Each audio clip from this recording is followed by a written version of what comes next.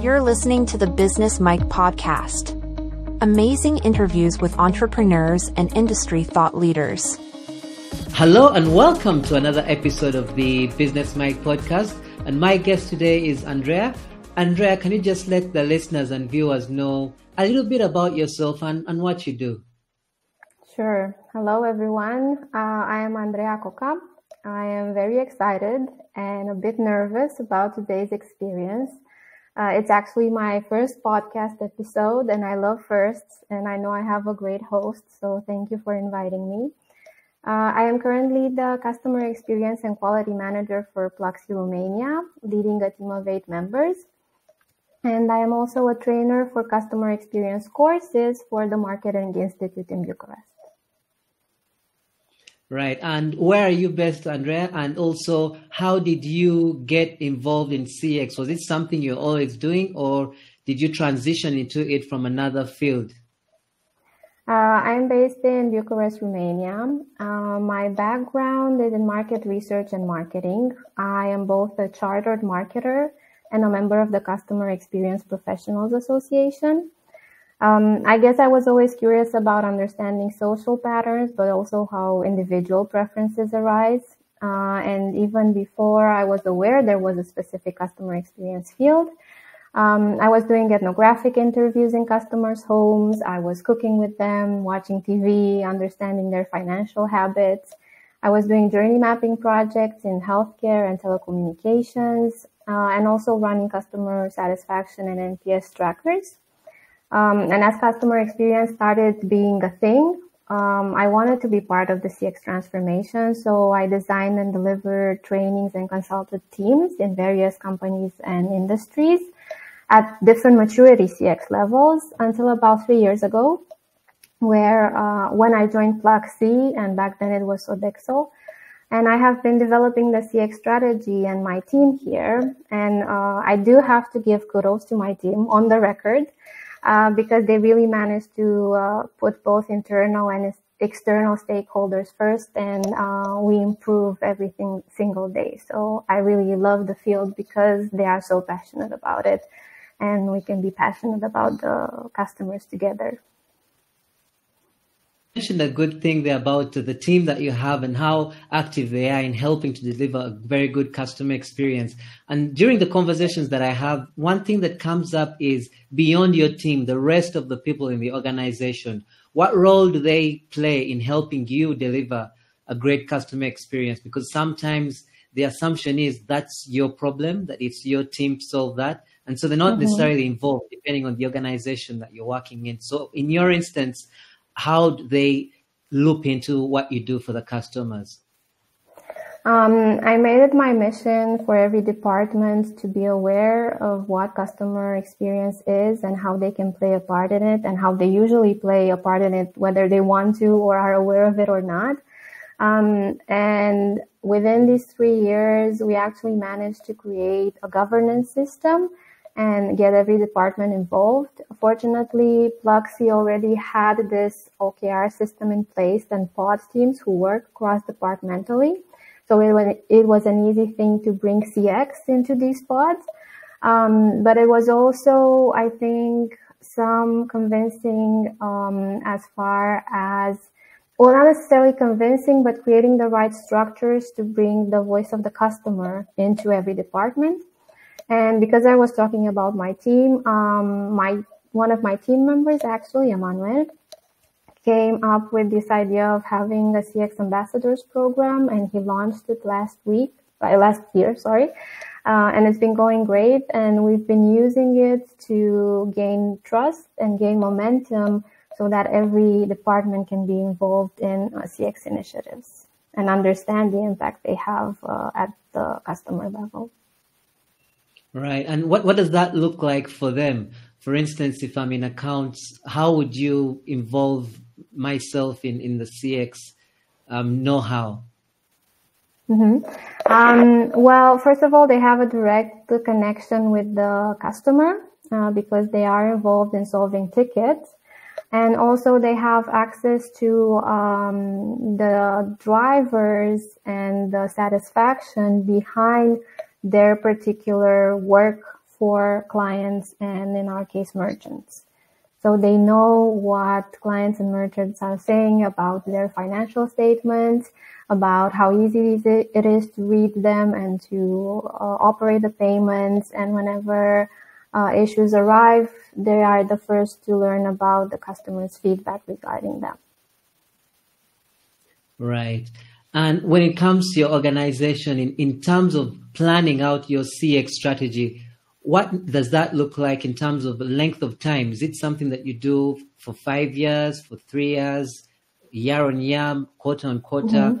What normally is the timeline that you set out when planning a CX strategy? And also, so that other fellow professionals can appreciate, how do you measure your performance in CX? So first of all, CX strategy needs to be linked with business strategy. So the cycle of the CX, so setting up the CX strategy is in line with the cycle of the business strategy. And for us right now, that is 3 years, but we continue to look at it yearly. So actually now in March, we just had our yearly strategy planning sessions. And your other question was... measurement of CX strategy. Okay.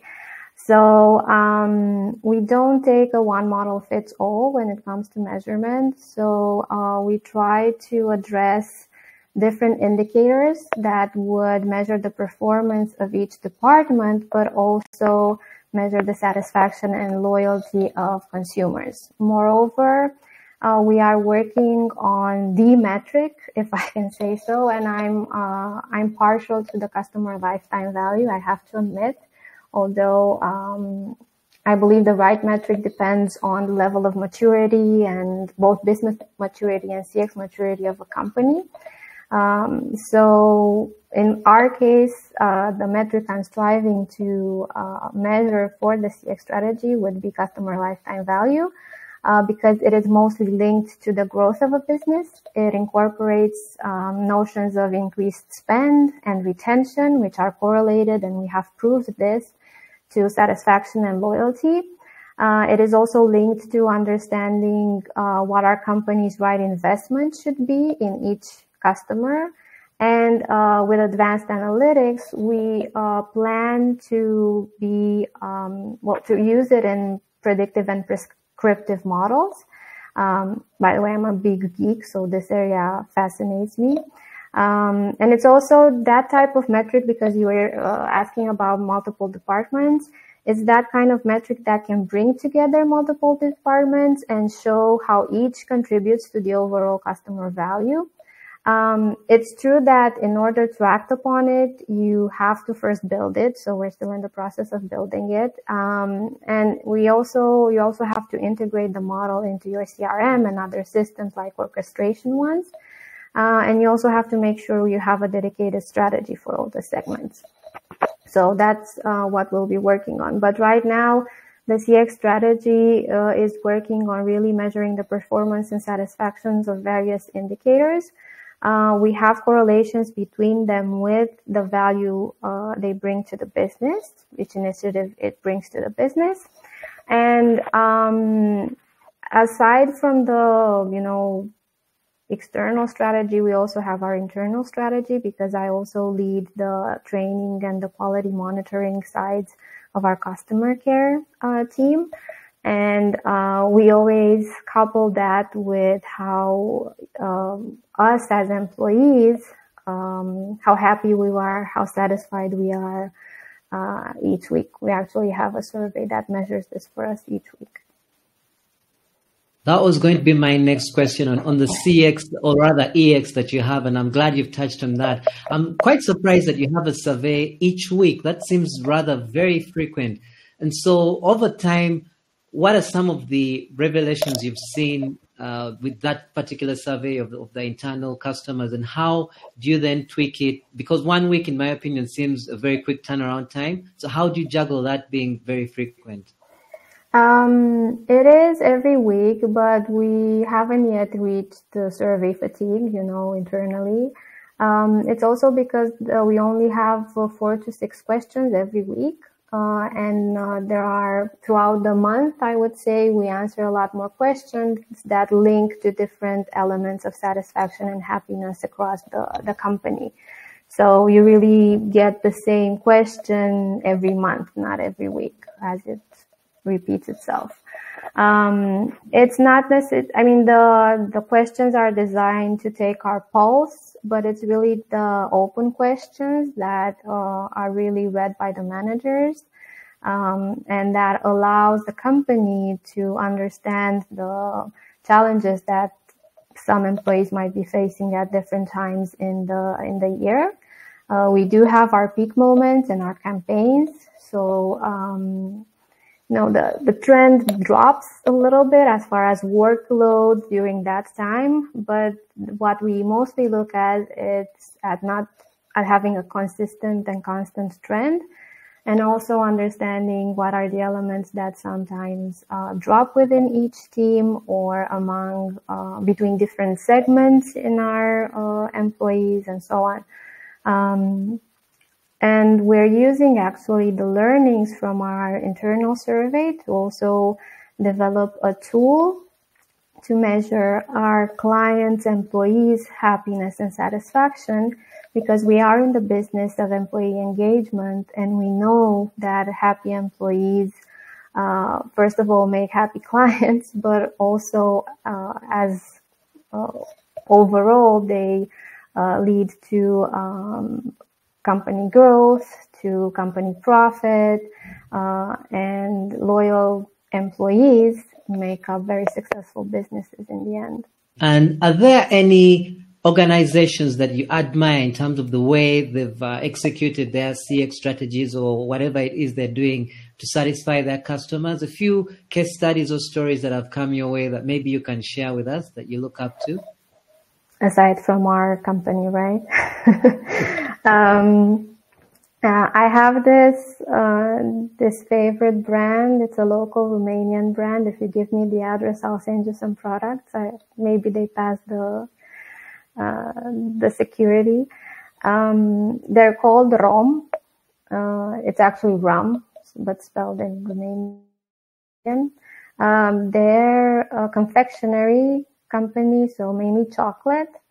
They started out with chocolate bars filled with chocolate and rum cream, but they're so good at evoking nostalgia for young and old alike. Even though young people don't have nostalgia, they manage to recreate that for them, and they're constantly listening to the feedback of their consumers. That's what I like the most.